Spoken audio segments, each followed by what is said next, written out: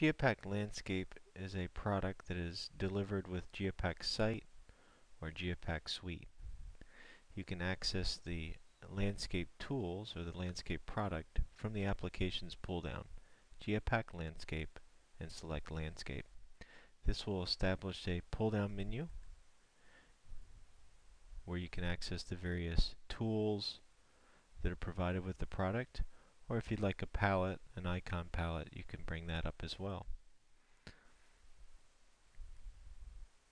All tools are supported via icons or a pull-down menu.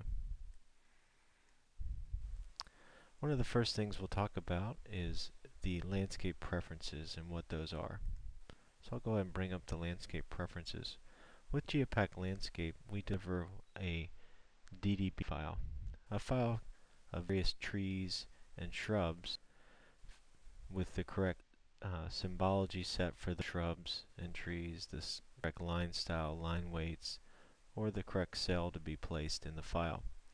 So a user can simply customize the delivered landscape DDB file, or they can create their own.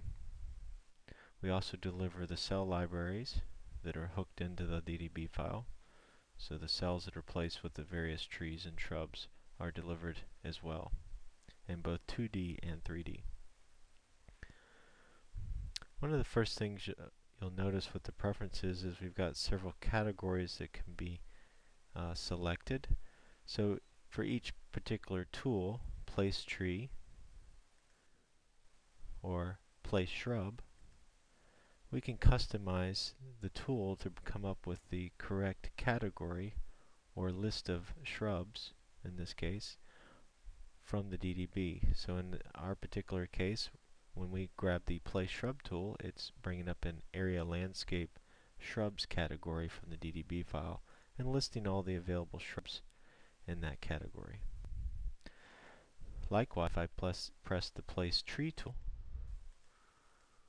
it brings up a different category from that landscape DDB file and lists all the trees that I have available with this particular tool.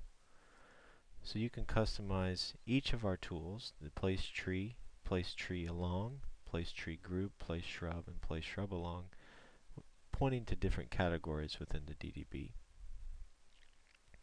And again, the DDB is delivered as well as the cell library for 2D and 3D.